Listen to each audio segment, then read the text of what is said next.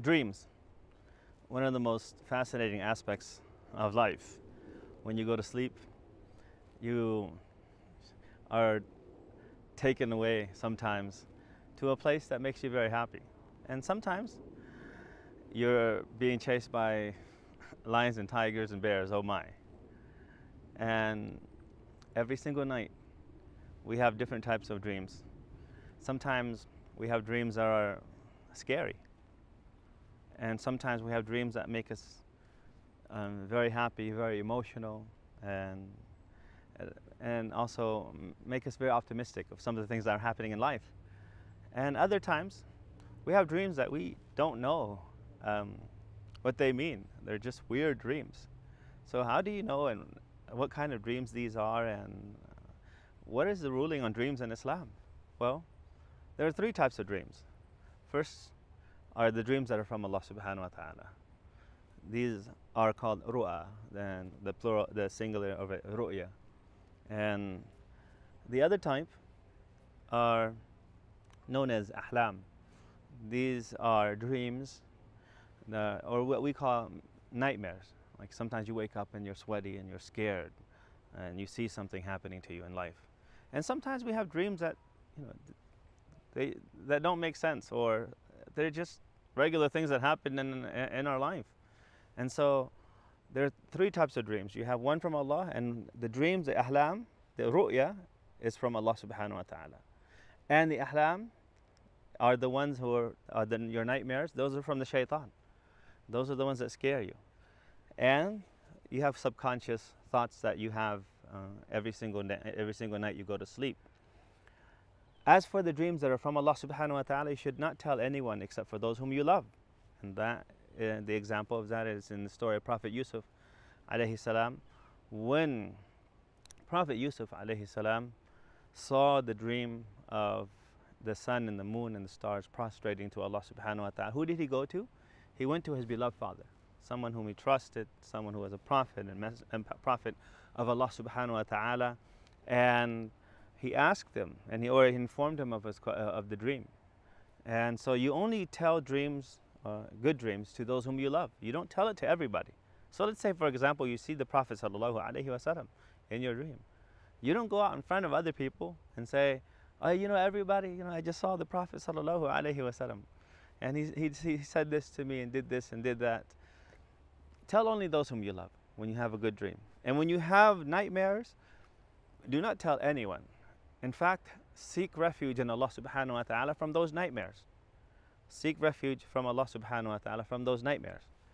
And inshallah, you'll be safe from it. And you don't tell anyone. You don't tell anyone. For example, if you had a nightmare that, or you had something happen in your dream, you saw that you were in an accident. First and foremost, as I mentioned, seek refuge in Allah. Secondly, don't tell anyone. Thirdly, do not act upon those dreams, meaning do not stay at home because you saw that nightmare.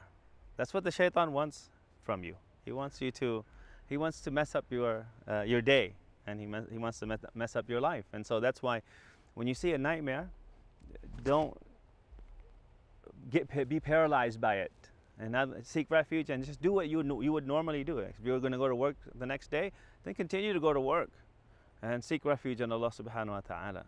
But if you have dreams that are that you might see and you might not understand, then seek someone who is able to interpret dreams, and maybe they'll be able to interpret that dream for you if you don't understand. And some dreams are self-explanatory. You don't need to have someone interpret. For example, you might see a dream that, hey, I think this indicates that I'm going to marry so and so.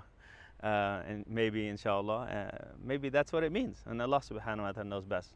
But sometimes we see dreams that don't make any sense.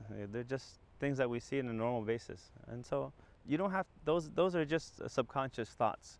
And how do you know what the difference is?